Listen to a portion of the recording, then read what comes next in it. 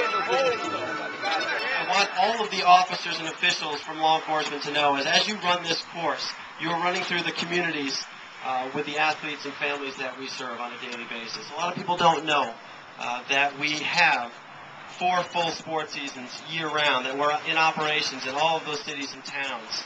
We have 26 sports that we offer on a year-round basis, and we have 100 teams in southeastern Mass alone. I want to thank everybody for coming out.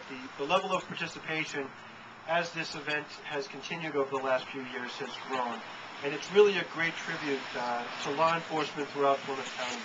You know, everyone involved in law enforcement really is worthy of our thanks and our praise.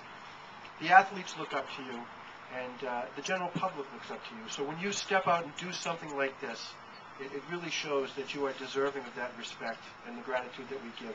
But most importantly, I just speaking for myself, I am so grateful that you do this, and I'm looking up to you with them today. So I appreciate you doing it.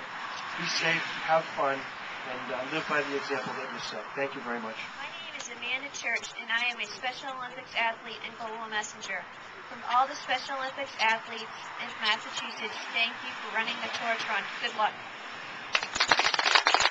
Great job, Amanda.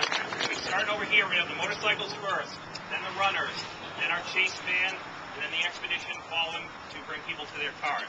The miles are marked on the side of the road. You'll see the Special Olympics symbol. You see the torch run symbol. 2 torches that we're going to, as one draws down on the fuel, we'll replace it with a second. So it's not a magic torch that stays lit forever.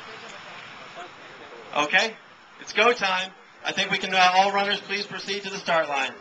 Good luck, everybody. We'll see you in Brockton.